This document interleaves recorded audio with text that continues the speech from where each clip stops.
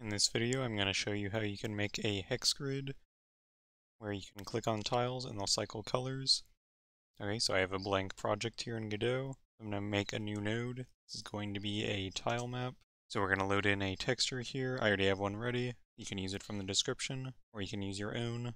I have the hex grid loaded in. It's just this image. And we'll name this scene Tilemap, sure. With the Tilemap selected, we're going to make a new Tileset. So new Tileset. There's a few things that are a little bit hidden here. So to expand the tileset options, you have to click on where it says tileset. We want this shape here to be hexagon. Tile size 102 by 94. This is for the map that I'm using at least. And we want to make it vertical offset. So you'll see that opened a menu at the bottom here. So we have tileset and tilemap. So in the tileset tab, drag your image over. And we do want to automatically create the atlas. So we want to change the default stuff a little bit. You can click and drag this with the middle mouse button. You can see it's currently trying to align in spots that our tiles are not. So let's fix that. So in the setup tab, you want to change some of these options here. So for margins, again, this is specifically for mine. We want 9 and 8. That's how much offset it is from the outside. So you can see, instead of trying to start the tile in the corner, starting with an offset. Separation is how far apart each of the tiles are. So you can see currently it thinks my hexagons are trying to be right next to each other, but we want this to be 18 instead. And for this part down here, we're going to make this 96 instead of 94. And it should be 110. So we don't need these ones down here, so you can just right click, say delete. If I want, I can add in this one here by just left clicking. Okay, so now if we go to the tile map tab with the paint selected here, then I can click on it, just place tiles. So let's say I want this kind of shape here, and you can see in the bottom section here it says which tile I currently have highlighted.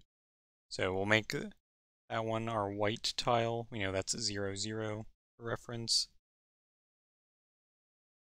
I'm also going to center this a little bit, so I'm going to use the move tool. So now let's make a script for this. Attach a script. We can call this tilemap controller. I'm going to hide this menu down here. So we want to make something in the input section. We can go ahead and just delete these other ones. We don't really need them. Alright, so we want to check for a mouse button event. So event is input event mouse. And we also want to check that they are left clicking. So if event button index. Okay, so now we can get the position in the overall game of this. So we can save that here. Now to convert that to a cell in the tile grid, we can use this function here. So we'll save this to a variable pause clicked. Then we want to have local to map. This is going to take a position and then convert it into the coordinates in the atlas. So we can just convert our global position here to be a local one. It's a built-in function of a tile map. We can just say to local. Then we can provide that position. That was global clicked. Then if we want to print that out just to see that it works, we can do that. Pause clicked. And then we can run the game. Whoops, just need to rename this here. So now when we run this, remember this spot was 0, 0. That's what's printed. And click these other ones too. And we get their coordinates. Okay, so another main thing that we can do, back in the 2D view, open up our tile set. We can make what's called alternates, or alternatives. For this one, I'm going to make alternatives for my white tile. So I'm going to right click, say create an alternative tile. See that generated this one over here. Now I'm going to go to select mode. I have this one selected. In rendering, I can change the color. So we'll just make this cyan.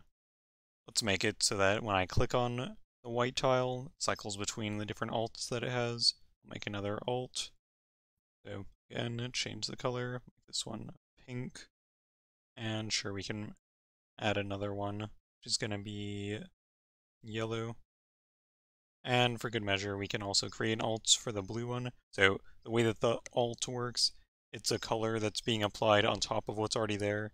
So for example, my alt for the blue one is here. If I change that, you have the cyan. You can see it makes it kind of a weirder blue color. It's not actually cyan. A dark green color. Go back in the script. Alright, so we want to have some constants here. We're going to have the layer that we're working on. You can see back in the Tileset, or Tilemap, excuse me. This is layer 0 that we're working on. You can add more layers, that's kind of more if you want to have overlaid things, but we won't get into that. But for right now, we're just going to use a layer 0. So we'll make that a constant so we don't have magic numbers in our program. And you can see we also have down here, this is the map we're reading from, and it's ID 0. So if I added another hexgrid image, that would probably be ID 1. But again, we don't want magic numbers, so we'll have a variable for this as well. So we'll just call this main atlas ID. So when I click on a white tile, I want to know where in my atlas that is. So for example, if I click on this one, this point is 0, 0 in the grid, but when it's reading from the atlas, you can see here, it's atlas coordinates 2, 0. Let's check what the atlas coordinates are of the spot that they just clicked.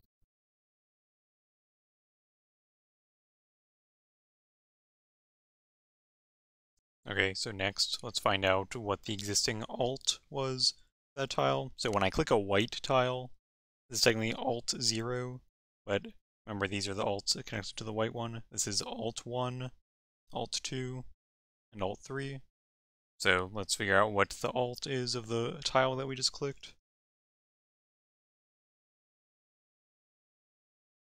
Okay, and so now, when we want to cycle through our blue one, we only want to go through this one. Well, when we want to cycle through our white one, we have 3, so we need to count how many alts there are.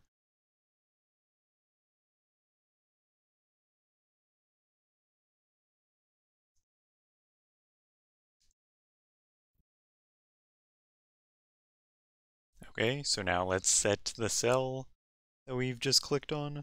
So we use set cell.